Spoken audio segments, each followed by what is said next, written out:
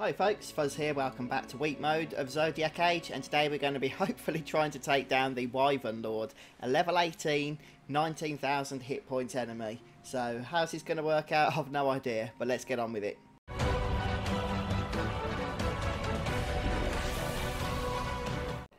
Right, so this mark is quite a high level obviously if you're playing on weak mode as I am.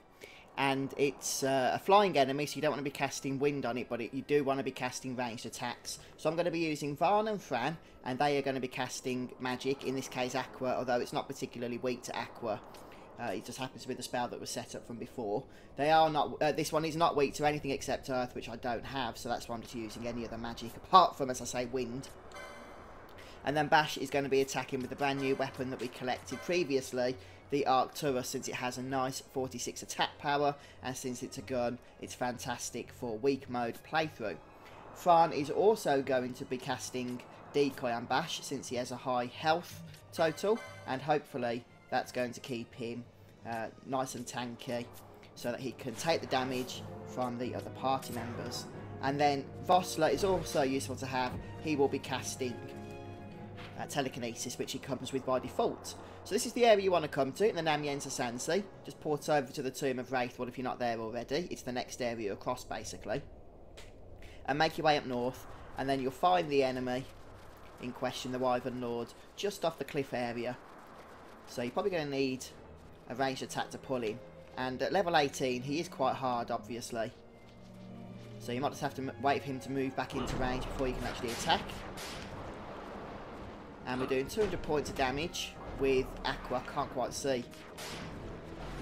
With oh, look at that, 2,300 damage with that weapon we've got. That's fantastic. I'm liking it. So this is why you want to use guns in weak mode. They're just so potent. So potent. I'm just checking that Fran is casting Decoy. She should be. He must have it on. Yeah, he has. He just hasn't actually decoyed yet. So at 18,000 health, this 2,000 plus damage gun is really laying on the pwnage. I'm loving it. It took a bit of effort to get, but if you haven't got it, just check out my last video on how to get the Alcartus or whatever it's called. And I might just have to turn healing off on Bash so that he can solely focus on laying on the damage here. The more damage he does, the faster this guy goes down. It's that simple. There we go. Attack. And boing. Down he goes. So that fight would have been a lot harder without Bash's weapon. So machinists are going to be your main source of damage, obviously, which is why I'm going to have two of them. And there we have it. I'm going to go back now and hand in the quest. Okay, so the quest giver is located in the weapon shop. I didn't actually show you at the start of the video, did I? So I guess I can show you now. Just use the Moogle to port over from the Almond Shade Crystal.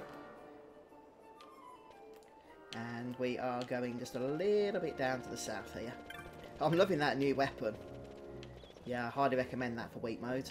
Get two if you can, although that's going to be a bit of a grind. But hey, I guess it's going to be worth it. I've only got one, because I've only got one machinist at the moment, but we will have two once we've completed Wraithwall. Yep, so quest done. Cheryl's happy. And it gives us our rewards, an Elfin Bow and a Shell Shield. Very nice indeed. Alright then folks, well that's it for me for today, so thanks for stopping by and I'll see you soon. Goodbye.